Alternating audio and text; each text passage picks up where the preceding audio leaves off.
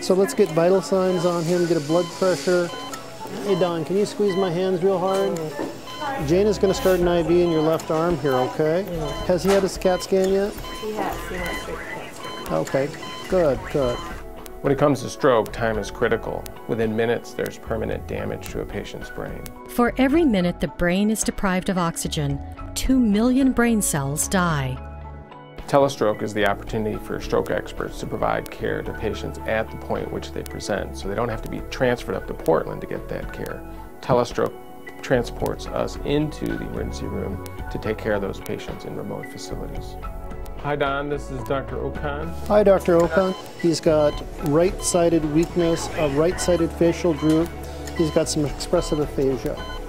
So this way we can have the total visual presence of the physician we're talking to in Portland be right here with us and really help us make decisions that can be critical to the care of the patient. This gizmo is our stroke robot. Hey Dr. Okan, this is Don. He's one of our employees of the hospital, and he developed stroke-like symptoms about an hour ago on his right side of his body. Okay Don, I'm going to ask you to do a few things now.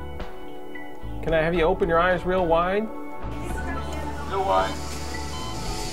Give me a big grin now. Can you put your arms up for me? Hold them up like you're holding up a platter. Hold them up there. Can you get that right arm up? All right. Okay. By transporting us essentially into the room of patients, we can see them, examine them, talk to their family members, talk to the providers and work with their providers, look at their CT scans as if we were there providing care to them, saving hours of brain damage. Providence Telestroke Network. Miles away and by your side, our stroke specialists are with you when every minute counts. With locations throughout the Pacific Northwest, Providence Telestroke Network brings stroke expertise to communities where it's needed most.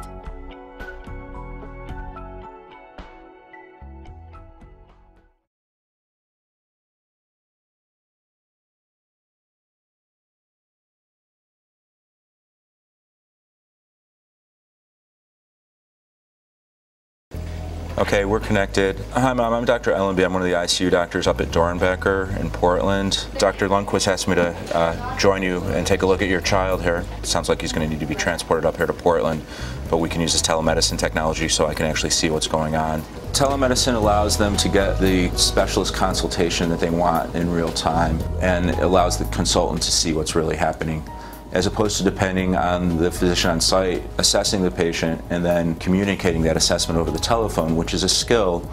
We now have a camera there and can see what's happening. It helps them get the neurologist or the pediatric intensive care doctor when they need them right away. Because as we all know, especially in the pediatric world, we do not have adequate subspecialists to go throughout the entire state. We only have 2 pediatric intensive care units, both of them located in Portland.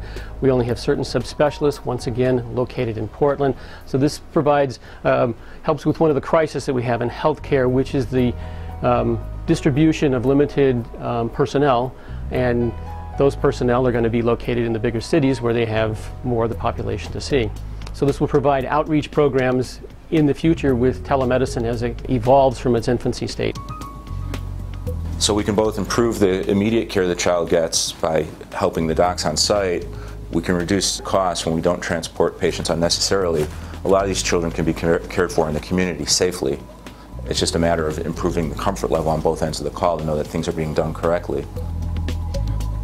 In the acute care situation, when time is minutes, for example, with regards to stroke care, you need to have a neurologist make a decision pretty quickly as to whether or not to deliver what can be a brain-saving medication called TPA. Those neurologists aren't available around the state, but they are here in Portland, and they can provide the consultation with telemedicine. I'm going to watch along here while the doctor asks you to do a few things here. Go. Okay, Norman, tell me your date of birth, if you could. March the 17th, 1935. Perfect. Well, I can talk with the family, which is advantage both to get additional history, but also to reassure the family of, that the consultant, the intensive care doctor, is been in the loop early on and really knows what's happening. I can also look around the room, get a look at the monitors, get a look at the x-rays, which actually can be now digitally sent as well up to our site. But it allows just for a better, more intimate relationship with what's going on as opposed to the anonymity of being on a phone call. And you never really quite know what's going on when you're on the phone. Video, you see what's happening. And it can be very reassuring for the families to kind of have a visual as to where they're going. Instead of getting in the middle of a dark ambulance in the middle of the night, 5 hours away, they have a visual of where they're going, that there's people waiting for them on the other end, and they repeatedly tell us how much that improves their overall stress level in a stressful time otherwise. We should be down there just a little bit before midnight. It's an advanced practice nurse and a respiratory therapist who'll be in very good hands on his way back up here. They ought to be able to take you with, depending, I don't think there's any special concerns right now. So you'll be able to come back up with your child. RSV is a common virus right around now, especially for premature babies, and can slow down their breathing. That's why they had to put the breathing tube in. But it looks like he's pretty stable at this point. Okay, Dr. Lundquist, anybody else have any other questions? Mom, do you have any other questions? He'll be in good hands on the way up.